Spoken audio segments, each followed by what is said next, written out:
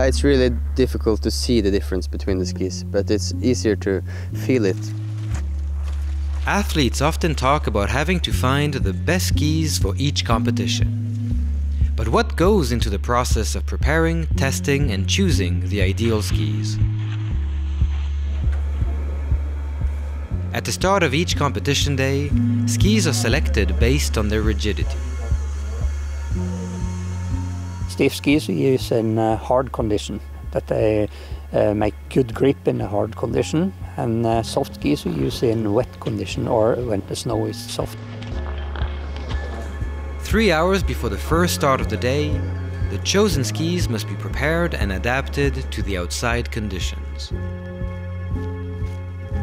We go out and check the snow condition, measure the temperature and the moisture in the snow, and then we found out what kind of waxes we need to use.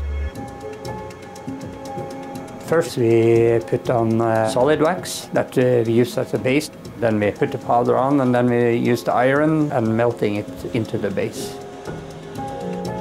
After we have to apply it with a fleece cork, and then we brush it off when it's cold. Once the wax has been applied, they grind the base of the skis. We have deep grinding and we have smooth grinding. For wet condition, we have more grinding, deeper structure in the skis. We need to drain the water away so we can better glide. After various combinations of wax and grind have been applied to the athlete's skis, the final testing begins to find their favorite pair. When we test the skis, we go out to the tracks with all the sets. Then you test them against each other with one on each foot. And then you can feel what feels the best in downhills and in the uphills and in the corners. We always try to find what's comfortable and the fastest. Some skis are really bad on the feeling, but really fast, and you can't use them because they don't feel good at all.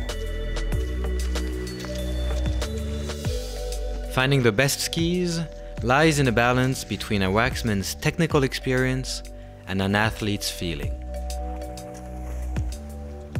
Final word on the skis is the athletes. They have to choose their own skis, but we can have some discussion. You also get help from the waxmans, but it's your responsibility to pick the right skis. Sometimes you only have a bad day in the tracks and the ski feels horrible, but it's actually you that's horrible. It's always an ongoing evaluation.